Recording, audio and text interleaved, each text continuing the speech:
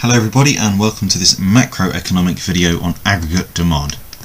So what is aggregate demand? Well, aggregate demand is defined as being the total demand for all goods and services in an economy at a price level. So how much of absolutely everything, all goods and services, are demanded in the whole economy at a certain price level. And that's what aggregate means. Aggregate means total. So the total demand of all goods and services in the whole economy, big picture, macroeconomics, at a given price level. And aggregate demand can be worked out mathematically using the formula AD, aggregate demand, equals C, consumption, plus I, investment, plus G, government spending, plus brackets X minus M. X, exports, M, imports.